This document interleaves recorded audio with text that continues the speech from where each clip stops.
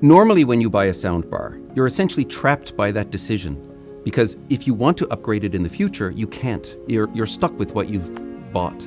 For me, the most important thing about Beosound Theater is not the fact that it's a soundbar or that it supports Atmos or has side-firing and up-firing drivers. Yes, it has all of that, but what's really exciting for me is the fact that it can support external speakers, up to 16 of them. So you buy a soundbar at the beginning, but then if you want to upgrade it in the future, you don't need to throw it out and start again with a new surround processor. You just add external speakers and increase the size of your surround system.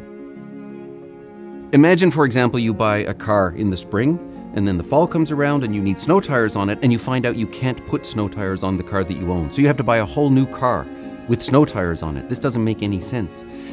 Beosound Theater is the same. If you buy the soundbar now and you find out next year what I'd really like are some ceiling speakers or some surround speakers, you just add them. You don't need to throw it out and start again. The difference with Beosound Theater is that you're not trapped by it. You can add external speakers. You can upgrade it as you need to in the future. In a normal bass management system, what we do is we decide which speaker can handle the most bass, and we take all of the bass from all of the inputs and send it to that one. So for example, you have a subwoofer, it gets all of the bass and plays it all the time. With Beosound Theater, it's completely different. What we're doing here is redistributing the bass to all of the speakers, so they all work together as one subwoofer. The advantage of that is that you get the most capability out of your entire system, but also that all of those speakers working together hold on to the room.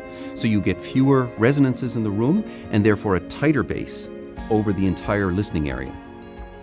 In Beosound Theater, what we've done is merged Dolby Atmos with True Image, which is our upmixing and downmixing algorithm. What that means is that if you have more channels coming in than you have speakers, let's say you have a 7.1.4 input coming in from a movie or from music mixes, but you don't have that many speakers at the output, True Image will fold the incoming channels down to the speakers that you have, so you won't miss anything.